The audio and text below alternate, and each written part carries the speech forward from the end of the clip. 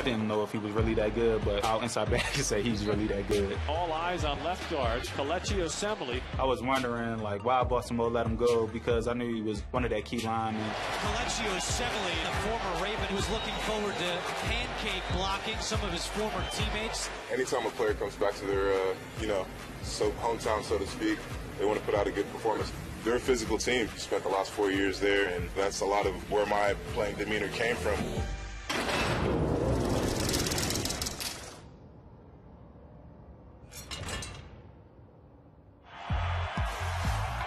The only thing tougher than pronouncing Kelechi Osemele's name is his attitude on the field.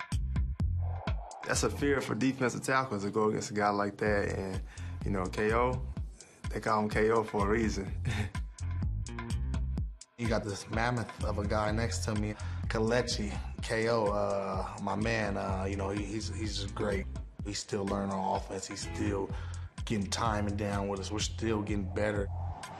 We were playing Kansas City this past year, and Tom was just bringing it every single play.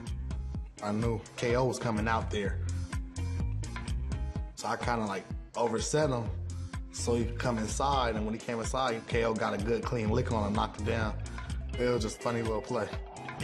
He's a tackle playing in the guard's body, so he has all the athleticism, but then he has that guard grit as far as getting after guys. He's throwing guys around. Even on the first play of our game, he picked one of our guys up and just slammed him on the ground. What makes O-linemen great are the nasty ones. The ones that give you the extra push or the extra shove to try and drive you in the ground. And that's definitely the kind of player he is. Hey, all right. We can get extra now. You know that. We watch on tape. I live for it. Oh, we watching now. I live for it. No, you know. I live for it. He is strong, he is physical, and that boy is big.